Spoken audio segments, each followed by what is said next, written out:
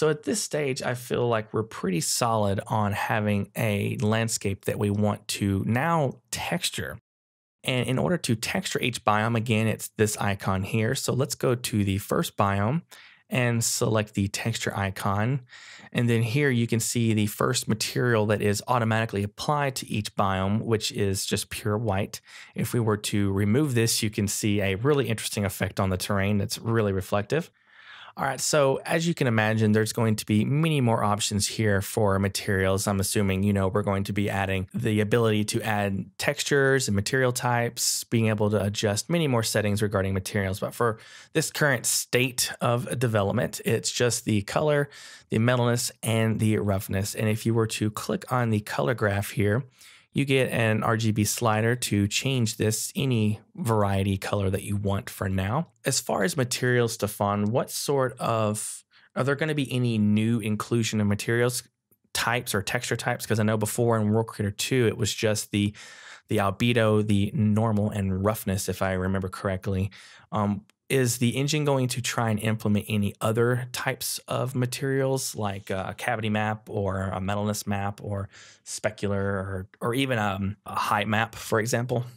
Yes, yeah. So we're gonna support height maps, also called displacement maps. There are few more, but we are not fully finished with the list right now. So also many requests for substance, but we need to see if it makes sense at all, if it really makes sense at all. Yeah.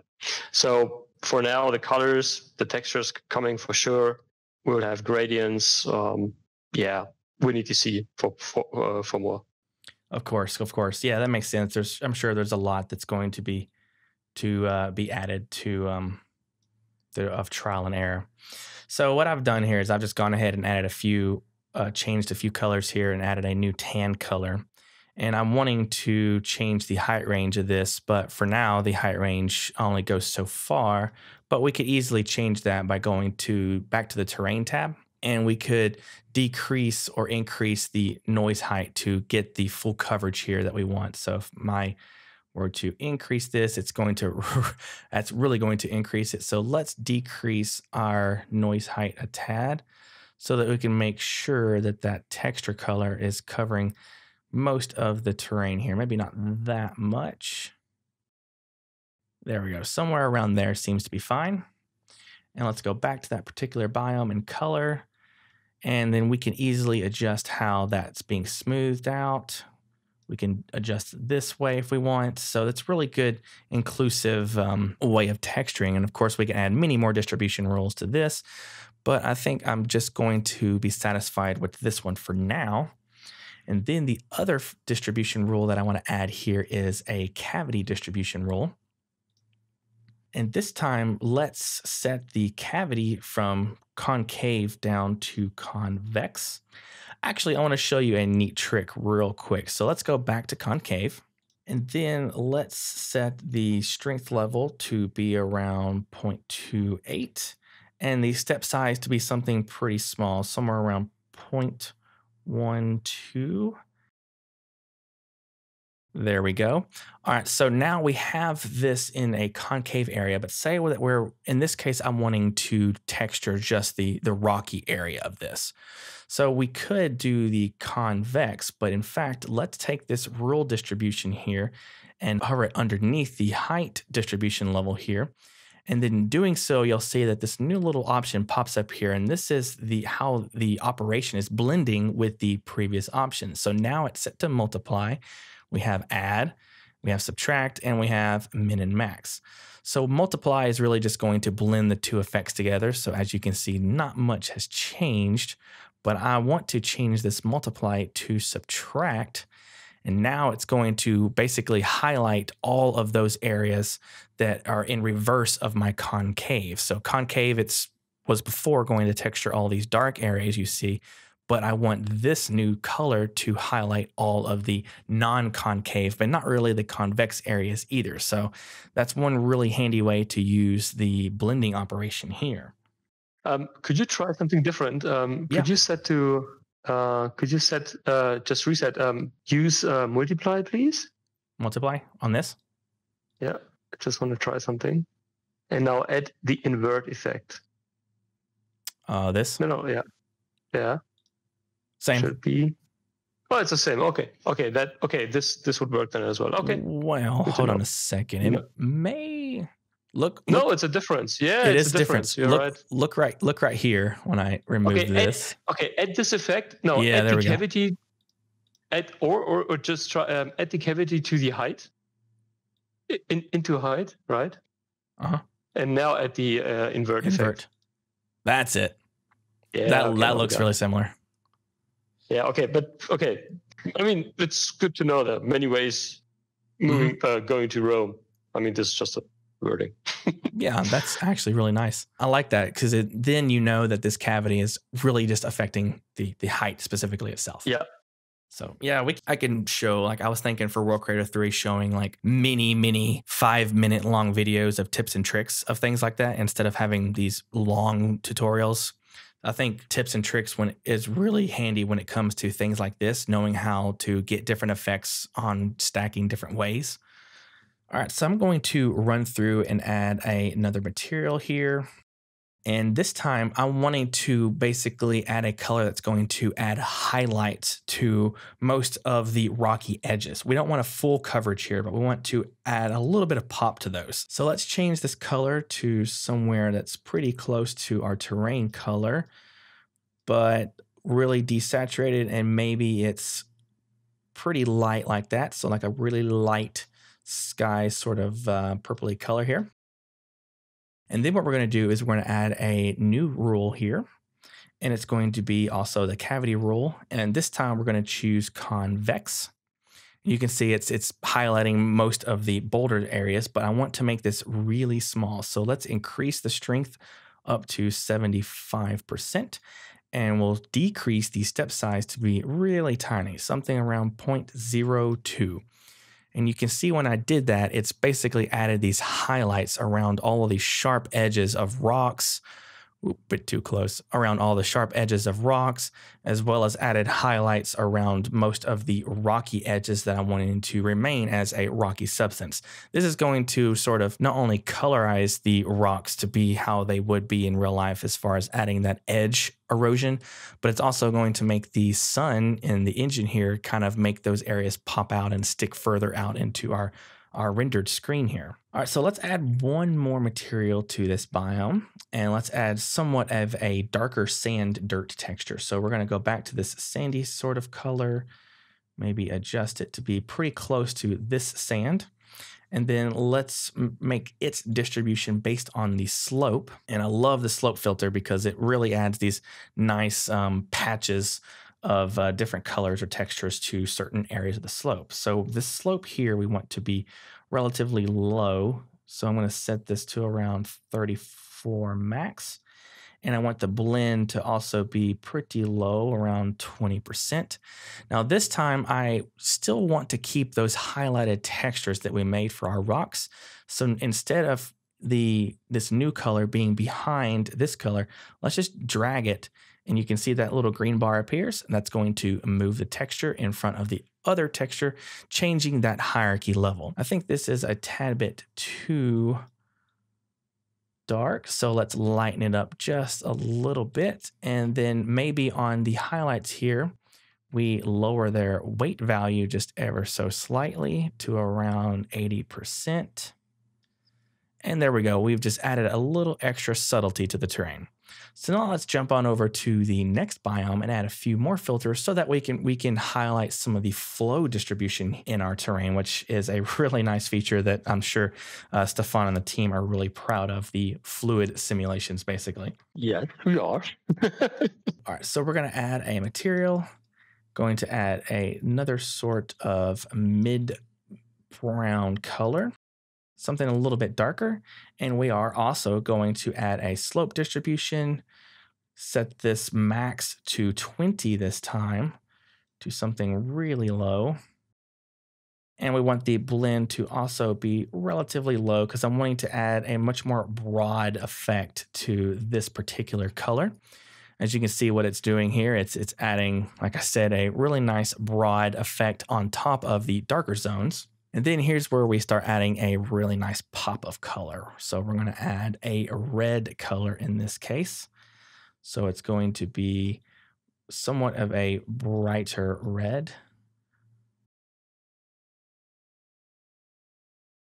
So we got this pretty bright red dark color here. We can change it however we want. Maybe it's somewhere in the mid-tone here. But this is one nice new rule distribution that we've used before in World Creator 2 series. But I feel like in World Creator 3, this particular distribution is a little bit more enhanced and has a much nicer effect. So we're going to add the angled filter here. And you can instantly see that it's almost emulating fluid-like notions, but we're distributing it based on the angle of the terrain in regards to the position of the terrain. So let's select the angle rule, and I want to change the angle to be pretty much anything, but I want to highlight this valley here. So I found through trial and error again that a number of around, let's see, let's highlight this side of the wall first, or this side of the terrain first.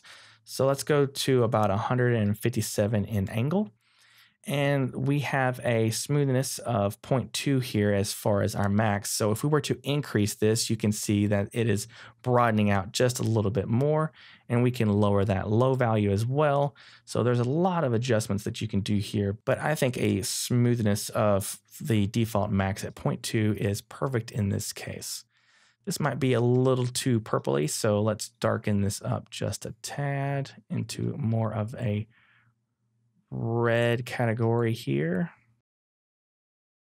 So now let's add another texture or another material that's really similar to this one, but a tad bit darker. So we're going to go back to the red category and add something that's really dark. Maybe it's more on the little purpley side.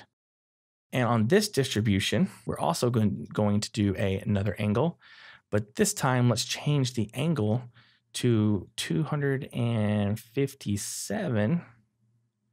That way we get a flow very similar to right here cutting through the center. So this isn't implementing exactly flow or fluid, but it's sort of highlighting the filter that we had of the erosion fine. So it's highlighting the erosion fine, picking up on those angles, and it's having a really nice stratified effect on the terrain. And the next color we're going to add is some sort of mid-brown tone. So we're going to quickly add a new filter that's about a mid-brown area. And this time we're going to do a cavity distribution. Now this is one thing that we could do. We could do the cavity like this, or we could also, I'll show you two different ways. So for the cavity, let's actually hit the effects button here and go down to flow distribution. And that's going to instantly add some liquefied effects right on top of the terrain. And I'm sure this is going to be one of the most fun distribution properties for many people. Wouldn't you say, Stefan? Yeah, it would be. I mean, you can use further effects and even improve this. If you add the flow distribution, add small flow on top. So you also can add multiple flow distributions and mix them all together. So this is also possible here for one single quality. So basically adding much more diverse effects with fluids. Yeah. So that's really cool. So you can have a flow distribution that's pretty thick in one area where you're wanting to really kind of trick the system to showcase some sort of collection area. So if the flow was not as fluid as it looks like now on the screen, you can reduce the sort of viscosity of the liquid to affect mostly broad areas. And then you can do another flow distribution that's more fine, that kind of trails off from the fatter areas, making it feel like you have ponds and pools collecting, and they're sort of overflowing when it rains, which is, I hadn't actually thought about that until you just mentioned it, but that's a really cool a way of texturing that we can definitely look forward to in World Creator 3. So this is one way that we can add many different effects to the terrain. We can change the iterations of this flow distribution. Let's see, let's try and do something a little bit different here. Change the range strength, and we'll cover this more in greater detail later on whenever things are a bit more polished. And though they seem pretty good polished right now, but I know there's many more different effects and things that we want to do and add to the terrain. So you can see if I were to hide and unhide this flow effect. So the colors that we have here are pretty strong, I might add, and we can go through and tweak those a bit further.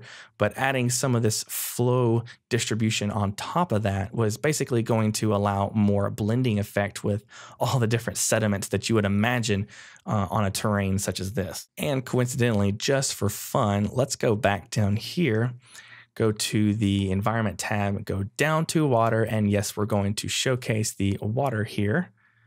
Let's lower this some, maybe not too much. You can also fine tune it if you click on the text box, and if you click on it and move your mouse. Oh yeah, I forgot about that. Yeah, I noticed in some sliders doing this provides more fine, like the iterations are much smaller. Right. So now you can see that even adding water to this, you can see some of the effect below. And I'm sure later on in World Creator 3, we'll be able to even affect the filters and materials underneath the waterline, similar to how the relative to ocean level is in World Creator 2. But maybe you have some fun tips and tricks of ideas that you're willing to share, or that if you have anything in mind for how the terrain can be treated under the waterline. This will come. It's not available right now, but this will come. I mean, in World Creator 3, you will be able to have multiple water planes. So adding a water distribution, there you can select the water plane that you want to reference to, and use that one for, creating the distribution rule. Okay, perfect. Same for the filters. Yeah. And then lastly, just also for fun, let's try and lower some of the lighting a little bit, set the mood. So you can see I can easily change the atmosphere, the lighting and everything based on how we want it to be in our terrain. And it provides some really nice lighting effects on our finished product.